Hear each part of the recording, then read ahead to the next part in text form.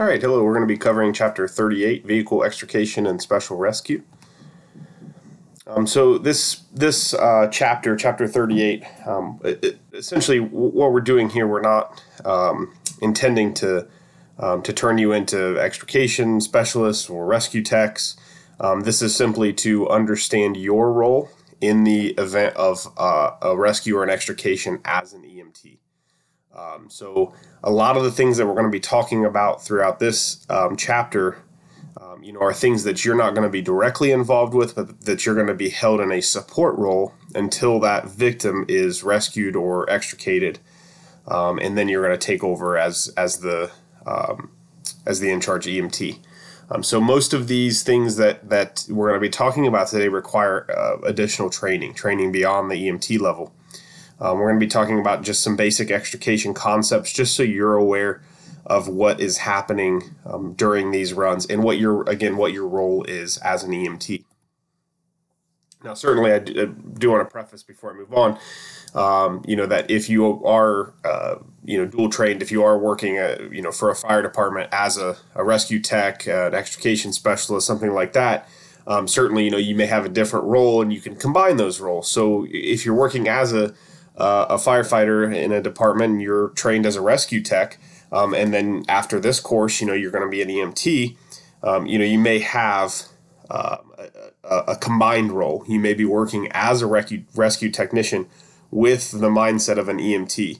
But for this lecture, so if that applies to any of you, for this lecture, just keep in mind that we're talking about folks who are operating solely as an EMT, and what that person's role is during these rescue incidences. All right, so let's talk about safety. This is the most important topic to discuss when we talk about rescue incidents and auto extrication. Extrication requires mental and physical preparation, so the priority is to provide patient care, but you need to consider safety of yourself and the team. Safety begins with the proper mindset and the proper protective gear. So what they talk about there with mindset, you have to go into this understanding that these are technical rescues. This isn't something that you can just jump in and work without the proper training. And then obviously you need your proper personal protective gear. Equipment and gear should be appropriate to anticipate the hazards. So again, don't operate unless you have the appropriate equipment to handle those particular hazards. Obviously, gloves, protective gear that you're going to be required as an EMT to wear. Always, regardless of the rescue incident, you need to have moisture, latex or nitrile EMS gloves. So, like anything else, we're going to put on our pair of EMS gloves. If you need some sort of cut protection, anything else like a pair of leather gloves over top of those gloves, that's fine. But remember, you've got to have your EMS gloves on. A lot of the cut-resistant gloves are not waterproof. They allow moisture to flow through them. So if you have one of those, a set of those gloves on, and you touch the patient, and now that patient, transfers blood over to those gloves, there is a possibility for that to seep through that fabric and come in contact with your hand. So always have a pair of EMS gloves underneath whatever other personal protective gear that you're wearing. Vehicle safety systems. I know in the previous chapters we've talked about airbag deployment and you have to be aware of the fact that some of these safety systems may not have activated during the crash, and they may still be primed and ready to go, ready to blow at any point during this extrication. So positioning yourself in a vehicle, we'll talk a little bit in a little bit about how you may be positioned inside of a vehicle while the patient's being extricated. Positioning yourself so that you're aware of those hazards is vitally important to your safety. So there's things like loaded bumpers that have, pistons, hydraulic pistons in them that can release at any point, that can injure you, break your legs. break your knees, those kind of things. Airbags, we talked about airbags before, but just keep in mind that vehicles nowadays, newer vehicles, have airbags all throughout the vehicle. Side curtains, certainly in the steering wheel and the dash. There are some down towards the legs, in the below the dash. So there's airbags everywhere in cars. So just be cognizant of that and understand that you need to place yourself in a safe position. Majority of the time, those safe positions are where a passenger would normally sit in that vehicle. So one of the things that I like to think about, if I enter a vehicle while that patient's being extricated, I will try to position myself, if I'm entering that vehicle to provide C-spine or some sort of procedure for that patient, I'm going to try to position myself in that vehicle as if I was a passenger of the vehicle. That way, if an airbag does go off, I should be in a safe location. Yeah, it may hit me, it may come in contact with me, but it's not going to produce the forces necessary to cause injury to me. So just something to think about as far as airbags. Always use your protective gear to reduce the risk of eye or lung irritation from those airbags. So having a mask on, having safety glasses on is important when we're dealing with airbags. So let's talk about the fundamentals of extrication. Extrication is the removal from entrapment or a dangerous situation or position. You may provide care as the extrication goes on around you. So I mentioned that before. You may be in a position where, as the lead EMT, you're going to be placed inside the vehicle with that patient while the rescue technicians are extricating that patient from the vehicle. So there's kind of two separate things going on auto accidents. Number one is the rescue company, the rescue technicians, they are concerned with getting that patient out of the vehicle. Well, the other thing that needs to be happening is someone needs to be in contact with that patient, treating that patient, assessing that patient while that process is going on. We can't just leave the person in there all by themselves while we extricate them, because some of these extrications can take 20, 30 minutes to complete. So a lot of times, like I said before, we'll place an EMT in the vehicle with the patient, providing care as that extrication goes on around you. So just be cognizant of that. Know that you're going to have safety gear on. You're going to have a helmet on, gloves, eye protection, potentially a mask. All of those things are important. Entrapment is a condition in which a person is caught within a closed area with no way out, or has a limb or other body part trapped. So sometimes the doors of the vehicle will open, but the person's leg is trapped. So there's multiple different types of entrapment that we can encounter. All right, so we're going to talk through these 10 phases of extrication. Certainly, I don't want you guys to memorize these 10 phases of extrication. That's not important. You're not going to see any questions on our exam, certainly not the registry, about one of the phases of extrication. But I want you to just be aware of each of these phases so that you understand the process of what goes on during an extrication. All right, so before we get into to the phases, we're going to talk about roles and responsibilities. EMS personnel responsible for assessing and providing medical care, triage and packaging, providing additional assessment and care as needed once patients are removed, and then providing transport to the emergency department. So again, as I mentioned before, everybody has their roles, and your role as the EMT is taking care of that patient. Your role is not how to get the patient out of the vehicle. You are simply there to take care of the patient and give status updates to the rescue technicians on the patient's current condition. And that's going to change some of the things that they're going to do during that extrication. It's going to change their course of action based on what you're telling them about the patient's current condition. So that's you're assessing, you're providing that medical care. Triaging and packaging, obviously, once the patient is extricated, once they are out of that vehicle, it's up to you to determine how they need to be packaged.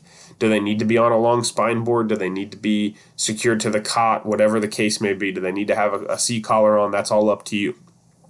Providing additional assessment once they're removed. Obviously, you're going to continue that assessment and treatment as you go towards the ambulance, into the ambulance, and on the way to the hospital. So talking about the rescue's role and responsibility, the rescue team is responsible for securing and stabilizing the vehicle, providing a safe entrance and access to the patient. So, you're not required to find your own way into the vehicle. The rescue team should get you into the vehicle if you need to be in with the patient. And then their role, again, is extricating those patients. Law enforcement on the scene of an auto accident is responsible for controlling traffic, maintaining order, and establishing a perimeter. Firefighters would be responsible for extinguishing any fire, preventing ignition, ensuring the scene safety, taking care of things like removing the battery from the vehicle so that we reduce the chance of having those airbags go off potentially. Removing or containing any spilled fuel. Those are all responsibilities of the firefighters. And again, you may work somewhere, after this course, you may end up working somewhere where you fit a couple of these different roles. You may be a firefighter, a rescue technician, and an EMT. You may be doing some of these things, simultaneously or in conjunction, very close conjunction with other folks. All right, so we're getting into the phases here. The preparation phase, preparing for an incident requiring extrication involves training. So again, if you're going to be more closely involved with this, so if you're going to be working in a fire-based EMS where you have the higher probability of responding to an auto accident, make sure that you're getting some additional training. That you're working with the rescue technicians at your station to come up with a plan of action, right, for an auto accident or any other rescue incident for that matter. Rescue personnel must routinely check their extrication tools and their response vehicles. Again, not your responsibility if you're not the rescue technician, but just know that they're checking their equipment as well. On the way to the scene, procedures and safety precautions similar to those in the phases of an ambulance call are used when responding to a rescue incident. So similarly, like we talked about with responding to an EMS run, responding to a rescue or an extrication incident, you're going to be thinking about your safety. You're going to be coming up with a preliminary plan of action based on that dispatch information. All right, once you arrive at the scene, in the scene size up, you're going to position the ambulance to block the scene from oncoming traffic. And I did mention in the last lecture, chapter 37, talked about using the equipment to block traffic.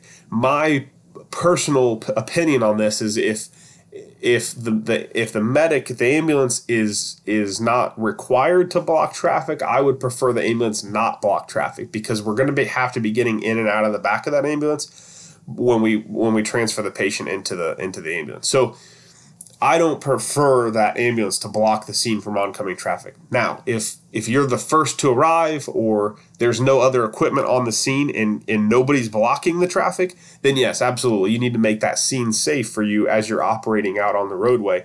So you can certainly use the ambulance to block traffic. But again, not ideal. I would prefer that ambulance to be protected because it's going to be filled with crew members and a patient. Once you arrive on the scene, make sure that your PPE is on. Always look for passing cars before exiting your vehicle. This is the most dangerous place that we take runs. The most dangerous runs that we go on are on the roadways, particularly on the interstates. So make sure that you're looking for passing cars. You would think that people would slow down as they see emergency vehicles. They don't. They don't slow down. They don't move over. So always be cognizant. Just always assume that those vehicles are coming for you. And keep yourself in a position where they can't get you. Make sure the scene's properly marked and protected. So if you're first on the scene, deploying some cones, deploying some flares, all those things would be appropriate at this point. Size up is the ongoing process of scene assessments to determine the strategies and tactics to manage an emergency. So part of your size up as an EMT on an auto accident is determining, okay, do I have someone trapped? Is there someone who's in need of extrication out of this vehicle? That's definitely your job. That's definitely part of your job as you arrive on the scene is to say, all right, this patient, this patient needs immobilized and their door won't open. I cannot have that patient crawl out the window because they're complaining of back pain, neck pain, their numbness or tingling in their legs.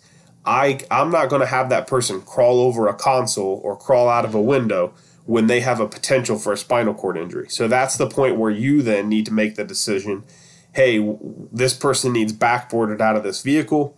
that we need them extricated. And that's your call to make, and that's perfectly well within your scope of practice there. So you would then report that during your size up to the rescue technicians that, hey, I've got someone who needs extricated.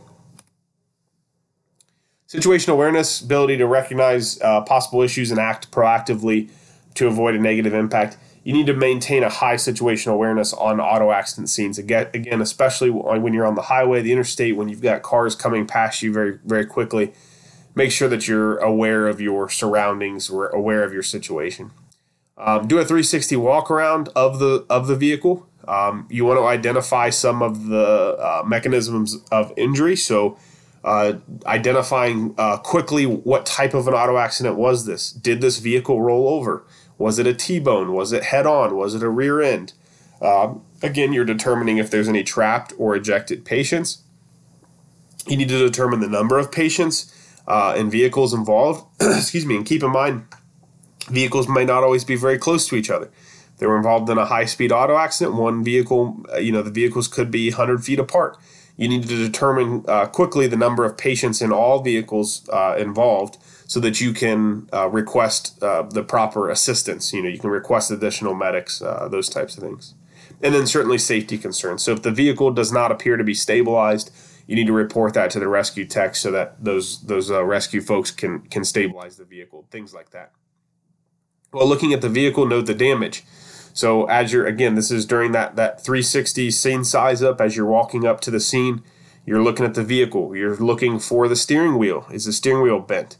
Is there any imprints on the dashboard? Is there do the patients or the occupants of the vehicle have their seatbelts on? Is the windshield broken? Is it spider webbed? That's indicative of them striking the windshield with their head.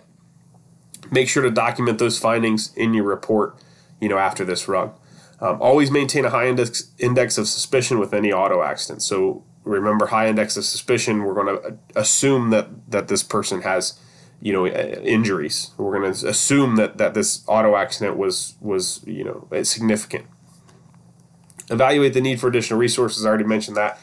If you see that you need rescue technicians, if you see that you need if maybe the vehicle's smoking and you think it might, potential to catch on fire, you need to make sure that there's enough fire equipment there. Other potential hazards that you may see, spilled fuel or flammables. I witnessed somebody once, there was a vehicle that, actually a truck, larger semi-truck, that had one of the saddle tanks, one of the 50-gallon tanks of fuel that was ruptured, and the vehicle had continued down the roadway for some distance, spilling that fuel out before it came to a stop. And there was a firefighter on the scene that was working on traffic control at the moment, and started to deploy some flares, and we had to quickly let them know, hey, there's fuel all over the ground. So be cognizant of that. You don't want to throw a flare down on top of fuel. So that's a point where we're going to, if we've got traffic cones are a better option in that particular situation. Electrical shorts, damaged batteries. You see any electrical issues, that's certainly something that you need to be aware of. Rain, sleet, snow, crashes that occur on hills. What they're talking about there, if the crash is on a hill, over the crest of a hill, you need to ensure that someone is blocking traffic on the other side of that hill, because folks will come over that hill at normal speeds and they may not have enough time to see the accident and slow down in time. So just be cognizant of that. If you're on a hill, if you're on the other side of the crest of a hill, you need to make sure that somebody's blocking traffic back on the other side of that hill. Check for violence. These auto accidents, rescue incidences, they can cause anxieties to be elevated and folks to potentially get violent. So be aware of that. Be cognizant of that. Talked about electrical short or damaged battery. One of the big things that we see with auto accidents is power lines down. Power lines down on the vehicle. Make sure that you are not entering a vehicle that has live power lines down on it. Power lines, even if you're unsure whether or not they're live, always assume that those power lines are live until it's confirmed with a power company that they're not.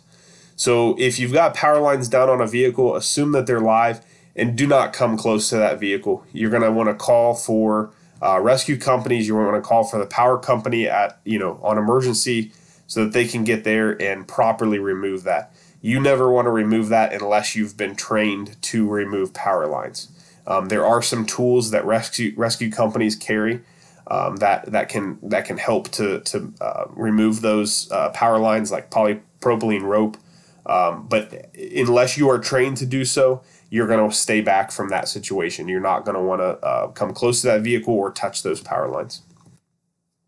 Coordinate your efforts with rescue teams and law enforcement. So again, communication is key here.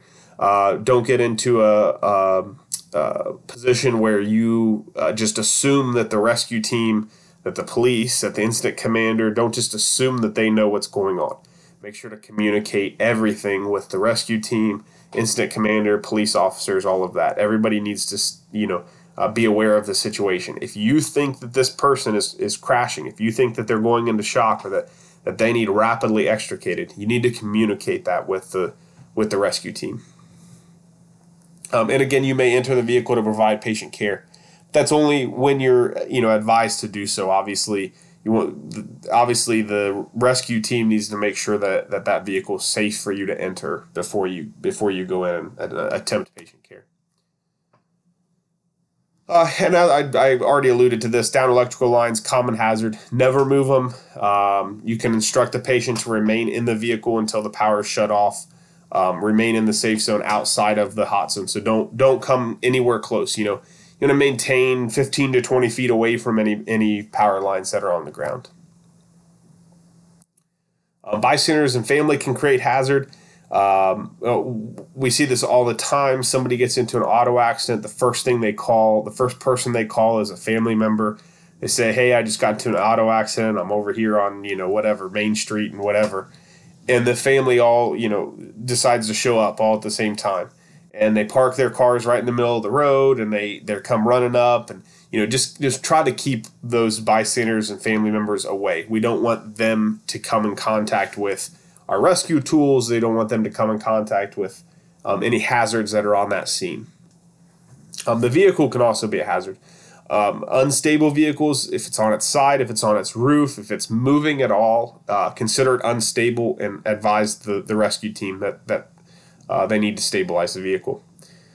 Ensure that the car's in park with the parking brake set and the ignition turned off. So if the vehicle appears stable, or even after the rescue team has stabilized the vehicle, when you enter that vehicle to provide patient care, if you can, make sure to put the vehicle into park and set the parking brake and turn the ignition off.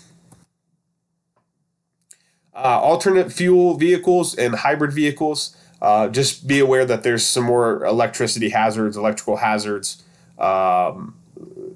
potential fuel hazards, propane, natural gas. Some of these vehicles run off of some alternate fuels, and that can cause some different problems. So if you see a hybrid vehicle or an electric vehicle, just be aware of the fact that there's that potential for an additional hazard. Support operations. Support operations include lighting of the scene, establishing tool and equipment staging areas. We've talked about helicopter landing zones before. These are all operations that you may or may not be a part of as an EMT.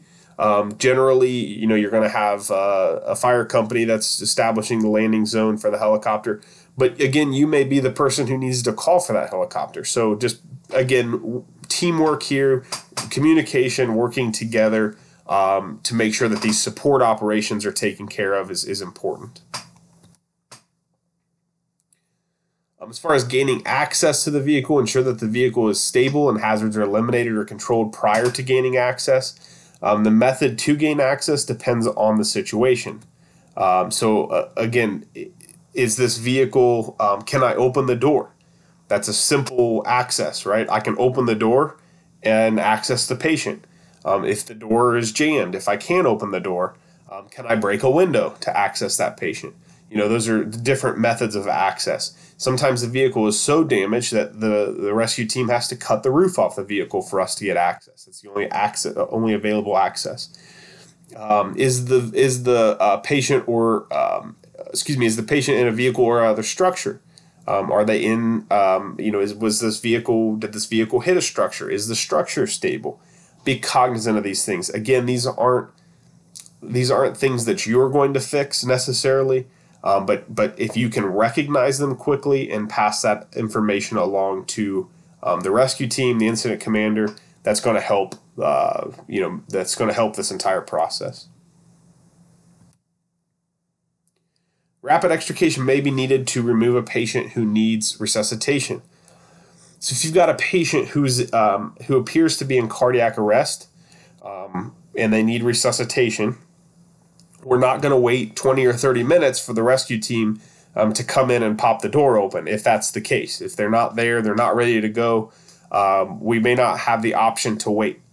Because this person needs CPR, we're going to rapidly extricate them. So when we talk about a rapid extrication, we talk about essentially pulling this person out of the vehicle, and it may not be the most stable way to get them out of the vehicle, but it's the quickest way to get them out of the vehicle so that we can begin resuscitation.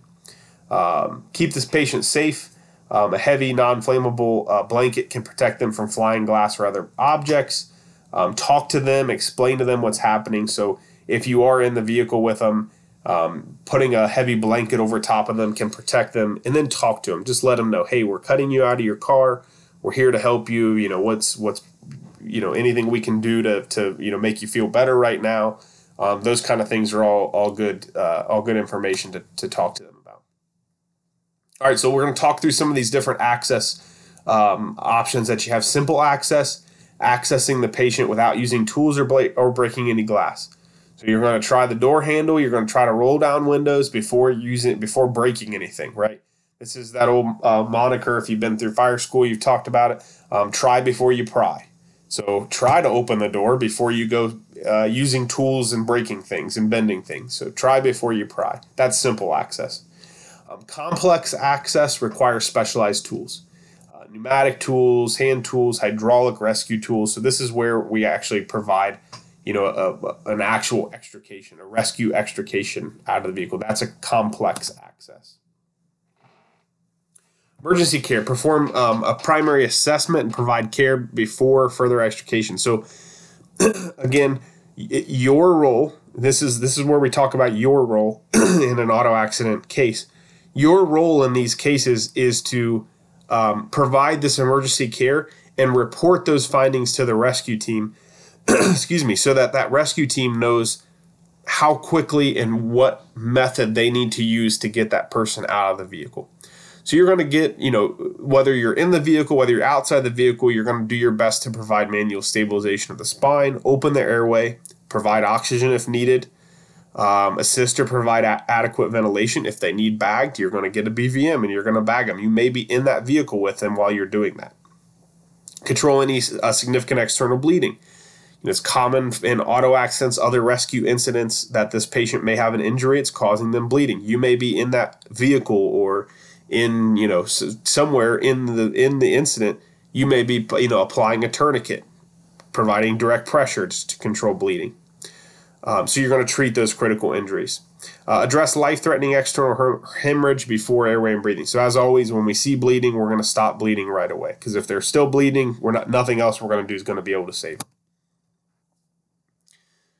Again, you're going to coordinate with the rescue personnel to determine the best removal route. So the urgency of the extrication, that's going to be up to you. That's going to be your decision to make how urgent we're extricating this patient.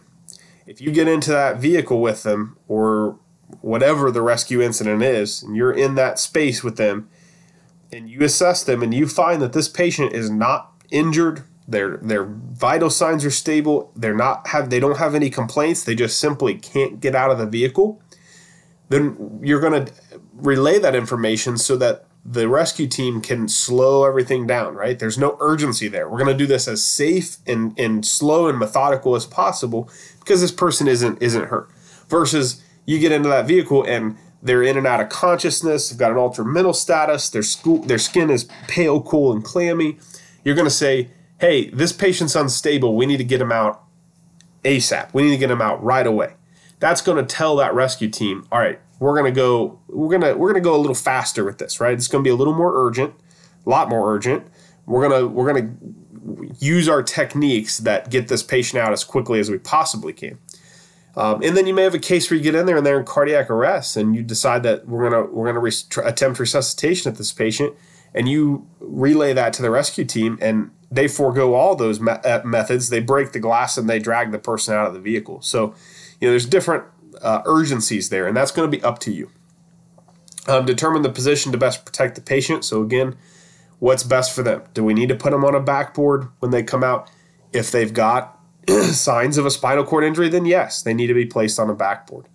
Determine how you will move that patient. So you're going to be at the head of the patient ideally, and you're going to be instructing everyone how to move the patient. Again, once we have access to be able to move that patient, now it becomes your responsibility to tell everybody how you're going to move them based on your findings of your assessment. Again, your input is essential. I can't stress that enough. Do not hesitate to talk to the rescue technicians and let them know what you think needs to happen with the patient. Again, if you are in the vehicle, wear your proper PPE. Transfer the patient once the patient's free. Perform another primary assessment. So we're going to continually perform.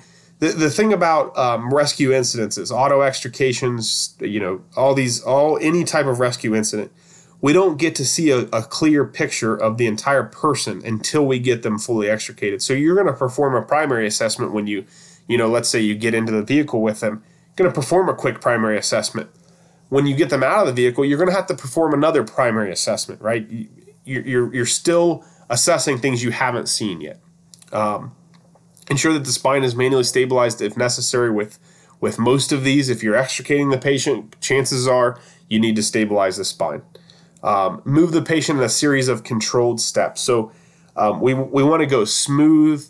Really this step is going to be relatively slow. We don't want to grab them and start dragging them if we don't need to. So if the patient is not in cardiac arrest, we're going to go slow, methodical. And really, even if they are in cardiac arrest, you still want to go slow and move in a coordinated effort. Okay. All right, termination. This is the termination phase of a rescue incident, and that involves returning the emergency units to service. All equipment must be checked and replaced. Clean the ambulance. These are generally messy events, not just meaning from the patient, but there's mud, dirt, debris, oil, fuel, all kinds of things all over your equipment. So spend some time to make sure everything gets cleaned up properly. All right, so we'll switch gears to some different specialized rescue situations. Sometimes, if for these specialized rescues, patients can only be reached by special teams. So some examples there: cave rescue, confined space, cross field or trail rescue, and dive rescue. So again, just like with auto extrication, you shouldn't be doing these things if you haven't been properly trained. So as far as confined space rescue, let's say you've got somebody trapped in a grain bin or a fuel tank or some sort of confined space. The first thing that you need to do is call for keep yourself safe and call for the right rescuers, call for the right resources. If you've got a trench rescue, you need a trench rescue team. You have to call for that. You have to request that information. Don't attempt rescues for these specialty type situations without the proper training. So here's just another big list of some specialized rescue teams that you may need to call. You may need to be aware of. Mine rescue, missing persons, or mountain rock ice climbing, those kind of things. Ski or snow rescue, not a huge deal around here in Ohio. Structural collapse. SWAT teams, so we'll talk about some SWAT team stuff here in a little bit. Technical rescue, trench rescue, water and small craft rescue. So anytime you're out on the water, certainly whitewater rescue. All of those things are specialized, and you need to contact those specialized teams to rescue those people. Personnel need specialized training and equipment, so it's incredibly unsafe for you to work in those rescue situations unless you've been trained. Many technical rescue team members are also EMTs. So that's a good opportunity for you in the future as an EMT. Those specialized rescue teams want EMTs, they want medical professionals on the team because that's going to give them that perspective when they're in there performing the rescue. So, a little thought for you to think about is in the future. Maybe you want to be a part of one of these specialized rescue teams. When you arrive, you'll be directed or led to a staging area. You're going to set up your equipment in a staging area. Sometimes that staging area, especially if it's like a wide area search or a large area event, where you're searching in the woods for missing persons or something. So a lot of times you'll be staged with the incident commander. You're going to want to set up your equipment at that staging area, perform your assessment of the situation. Anytime the rescue team brings you the patient, you're going to take over care. You're going to initiate and take over care at that point. And this is a joint effort. As far as search and rescue goes, the ambulance is usually summoned to the command post, as I mentioned before, when a person is lost outdoors and a search effort's initiated. So you're either going to a staging area somewhere or you're going to a command post. And your role is simply to stand by until someone is found or rescued. Once that person's found or rescued, you may be guided to that patient, or they may bring that patient to you based on the situation. So just be aware that you may be moved around based on the needs of that patient, and you're just gonna follow the orders of the incident commander. So let's talk about trench rescue. Trench rescue is incredibly dangerous. Many cave-ins and trench collapse have very poor outcomes for the victims. A very low rate of rescue in these cases. Rarely do we save a victim of a trench collapse, but it is possible. Collapses usually involve large areas of falling dirt. Victims cannot fully expand their lungs and may become hypoxic. So it doesn't take the person to be completely buried in a trench for them to die. They can simply be buried up to their chest, and they can't expand their lungs, and they can't breathe, and basically they suffocate to death. Risk of secondary collapse is of a major concern. One of the biggest things to think about as you arrive on the scene of a trench rescue is where you're going to park your vehicle, where you're going to stage your vehicle. And this is important because trenches there can be some secondary collapses in a trench, and those are caused by vibrations of vehicles. So it's really important to keep your vehicle away from the scene.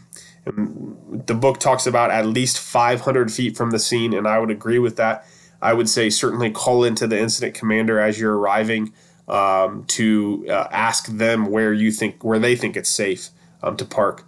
If you are anywhere close, you should turn your vehicle off. Again, the vibrations are the most important thing to think about with these trench rescues, because you're going to cause secondary collapse. So the person may be buried up to their legs, and they just need help getting out, and then you drive your vehicle up right next to the trench, and you cause the trench wall to collapse in, and now you completely bury the person and they die. So it's incredibly important for you to park away from these trench rescues.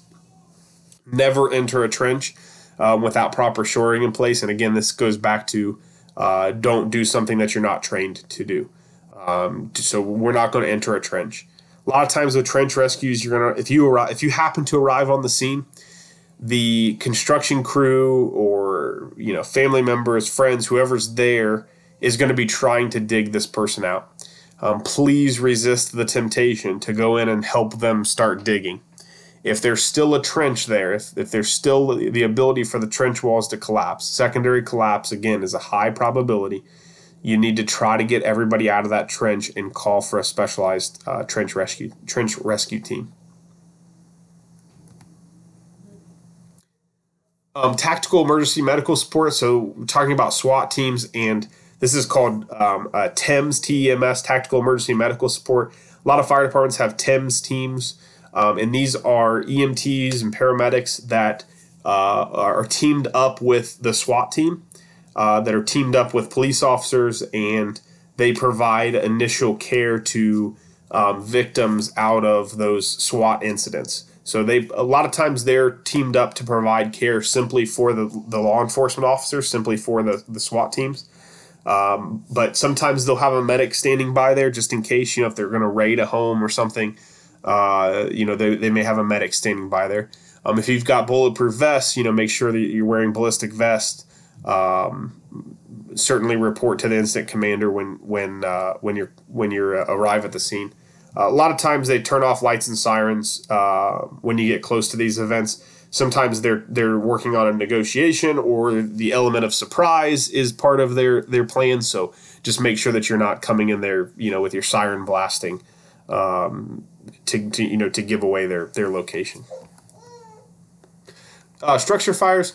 In most areas, Central Ohio included, an ambulance is dispatched with the fire department to a structure fire. Again, Central Ohio, a lot of it fire-based EMS, so most fire departments have ambulances. Obviously, the ambulance is going to be part of that structure fire response. What's your role at a structure fire? Your role is to stage your vehicle and be prepared to treat either victims of the fire or be prepared to treat firefighters who may be injured. So you may be providing victim care, you may be providing care to injured firefighters, and you may be providing rehab to firefighters. So there's possibility that you will set up your ambulance to provide a cool place for the firefighters to come in and take a break. Get them something to drink, check their vital signs, those types of things. All right, so we're going to go through a few review questions here. I have pulled a couple of these questions out, so the numbers are a little bit off, but we'll just go through a handful of questions. Number one, proper protective equipment will vary dependent upon the hazards encountered. Which piece of equipment should be utilized during all patient contacts? Turnout gear, helmets, blood and fluid impermeable gloves, or goggles? And the answer here is C, blood and fluid impermeable gloves. And as I mentioned before, always have those protective gloves on, even if it's underneath, other gloves or other things. So depending on the rescue instance, you may have to wear turnout gear, you may have to wear helmets, you may have to wear goggles. But regardless, if there's a patient contact, you absolutely have to wear your protective gloves.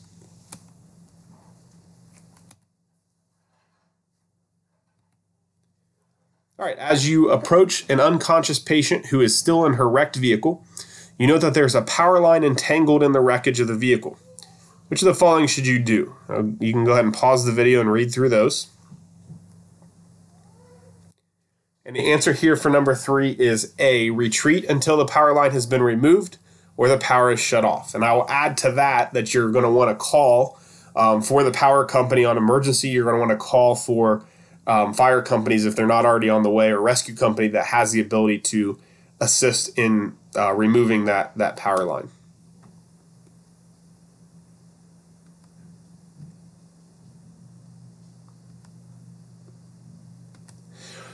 All right, next, a 30-year-old semi-conscious man is pinned by the steering wheel of his badly wrecked vehicle.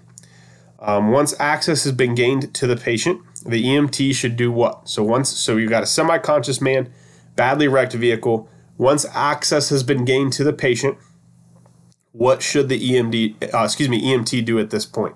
And you can pause the video, give you a second to read the questions. And the answer here is C, perform a primary assessment and provide any needed emergency care prior to the extrication. So unless there's any immediate threat to fire, explosion, or other danger, you should perform that primary assessment. Treat any immediate life threats as soon as you have gained access to the patient.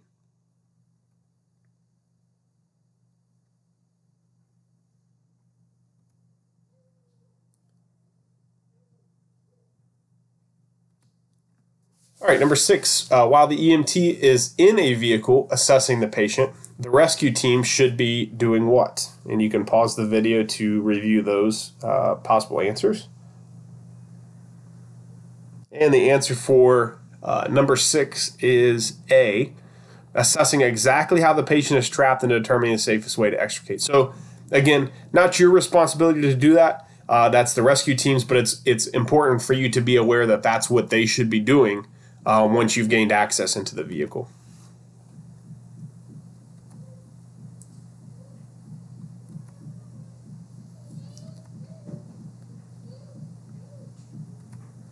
All right, number 7, proper removal of a critically injured patient from an automobile involves what? And you can pause the video and read through those.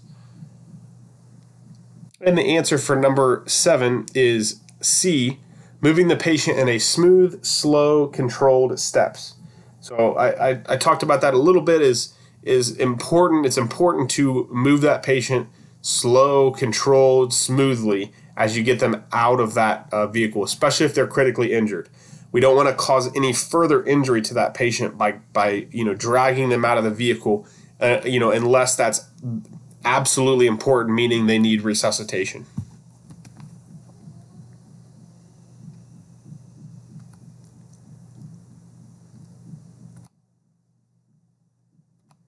All right, number 8, a man has been sucked inside of a grain bin, a bin of a grain silo, and is trapped.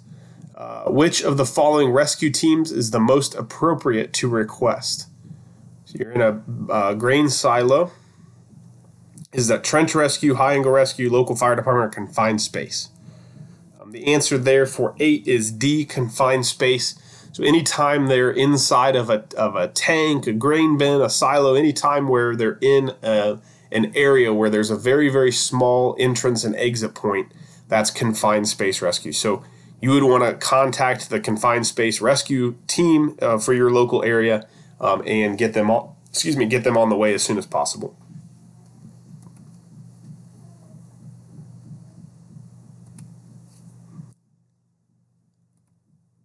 All right, number 9, you respond to a wooded area to help search for a child who has been missing for approximately 24 hours. Which of the following equipment should you leave in the ambulance? Radio, flashlight, jump kit, and backboard. So what this question is really looking for is what equipment are you taking and which equipment should you leave in the ambulance with you? And the answer for this one is D, the backboard. And what they're getting at here with this question is that you don't want to take any large, heavy equipment with you because you may be traveling for a long distance while you're searching for that missing person.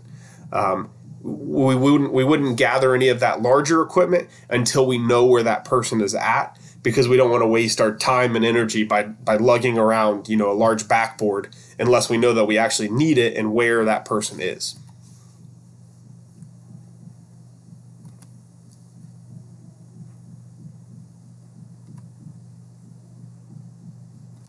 All right, and finally, number 10, you are dispatched to the scene of a trench collapse. Upon arriving at the scene, your ambulance should be parked at least how many feet from the incident?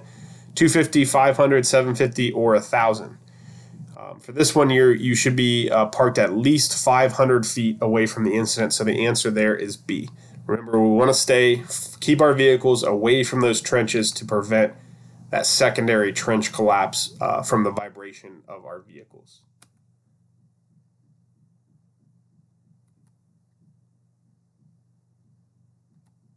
All right, and that wraps up Chapter 38.